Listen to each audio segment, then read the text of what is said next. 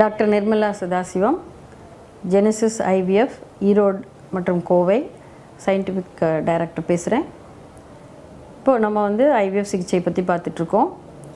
இந்த ஐவிஎஃப் சிகிச்சைக்கு ஒரு கப்பல் வந்து வந்த உடனே பண்ணிக்க முடியாத மாதிரி ஒரு ட்ரீட்மெண்ட் இது. ஏன்னா அதுக்கு வந்து மனதளவிலும் உடல் அளவிலும் அவங்க வந்து தயாராகணும்.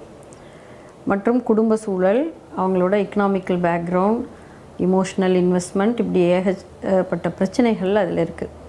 ஆக இவங்க வந்து ஐவிஎஃப்னு பொதுவாகவே அந்த தம்பதியர் வந்து கொஞ்சம் தயக்கம் காட்டுவாங்க, இவ்வளோ நாள் நம்ம இந்த ட்ரீட்மெண்ட்டில் இன்வால்வ் ஆகணுமா அப்படின்ட்டு. இப்போ பார்த்திங்கன்னா beginning of the IVF history, ஒரு ஐவிஎஃப் பண்ணணும், ஒரு டெஸ்ட் பேபி பண்ணணும் அப்படின்னா அந்த பெண்மணி வந்து 20 முதல் 30 நாட்கள் வரைக்கும் ஊசி போட்டுக்க வேண்டி வரும். ப்ரீவியஸ் சைக்கிள்லேருந்தே, அதாவது இந்த தீட்டுக்கு முந்தின மாத சுழற்சி நாட்கள்லேருந்தே அவங்க வந்து இன்ஜெக்ஷன் போட்டுக்கணும். அதை வந்து லாங் ப்ரோட்டோக்கால்னு சொல்லுவோம். இந்த லாங் ப்ரோட்டோக்காலில் நிறைய நாட்கள் அவங்க தொடையிலையோ வயிற்றுலையோ சின்ன சின்ன ஊசிகள் போட வேண்டி வரும். அதுக்கப்புறம் அந்த கருமுட்டைகள் தூண்டப்பெறும்.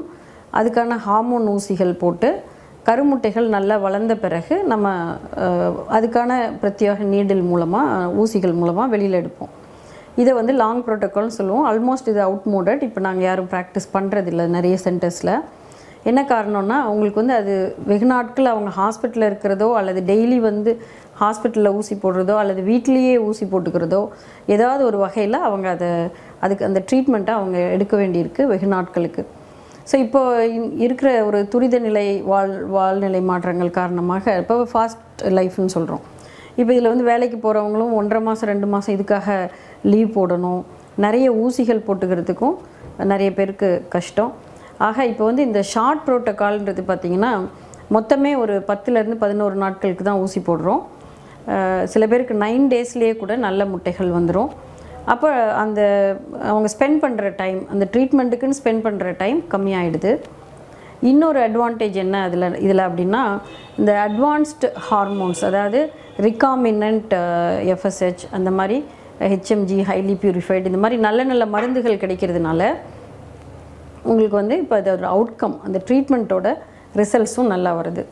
இவங்க வந்து மொத்தமாக ஒரு ட்ரீட்மெண்ட்டுக்குன்னு ஸ்பெண்ட் பண்ணுற டைமை 2ஆக ஸ்ப்ளிட் பண்ணி கருமுட்டைகளை எடுத்துக்கிறது 1 மாதம், அந்த எடுத்த கருவை 5 நாட்கள் உயிர் வர வரைக்கும் வளர்த்தினோம்னா பிளாஸ்டோசிஸ்ட் கல்ச்சர்னு சொல்கிறோம். கருத்திசு வளர்ச்சி வளர்ந்த பிறகு ஒரு 6-7 முட்டைகளில் நமக்கு ஒரு 50% உங்களுக்கு வந்து பிளாஸ்டோசிஸ்ட் வரும்.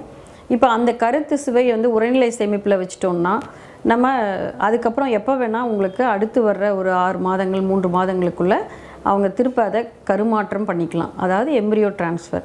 அப்போ ஐவிஎஃப் தனி, எம்ப்ரியோ டிரான்ஸ்ஃபர் தனின்னு பண்ணுற மாதிரி ஒரு சூழ்நிலை இருக்குது. இதை ஃப்ரீசால் டெக்னிக்னு சொல்கிறோம். ஸோ இப்போ ஐவிஎஃப் சிகிச்சைக்கு நம்ம தயாராகிறது எப்படி அப்படின்னா, ஓரிரு மாதங்கள் முன்னாடியே நான் சொன்னேன் இந்த உணவு சார்ந்த மருந்துகள்னு சொன்னேன். அதாவது உணவுப் பொருளிலேருந்து தயார் பண்ணுற மருந்துகள், காய்கறி பழங்கள்லேருந்து எடுக்கிற ஆன்டி ஆக்சிடென்ட்ஸ், அதே போல் ஃபோலிக் ஆசிட், விட்டமின் D3, இதெல்லாம் நம்ம சாப்பிட்டுட்டு கருமுட்டைகளும் உயிரணுக்களும் நல்லா இருக்கிற மாதிரி பண்ணிவிட்டு அதுக்கப்புறம் ஐவிஎஃப் பண்ணோன்னா அதோட அவுட்கம் நல்லா இருக்கிறதுனால நம்ம எப்போ ஐவிஎஃப் பண்ணிக்கலான்னு நீங்கள் முடிவு பண்ணுறீங்களோ அதற்கு 1 மாதம் அட்லீஸ்ட் முன்னாடி மருந்துகள் எடுக்க வேண்டியிருக்கும். ஊசிகள் தேவைப்படாது. இது ஒரு சுலபமான முறையாக இப்போ சமீப காலமாக பண்ணிகிட்ருக்கோம். இது எல்லாருக்குமே முடிந்ததாகவும் ஓரளவுக்கு காஸ்ட் எஃபெக்டிவாகவும் இப்போ கிடச்சிட்ருக்கு.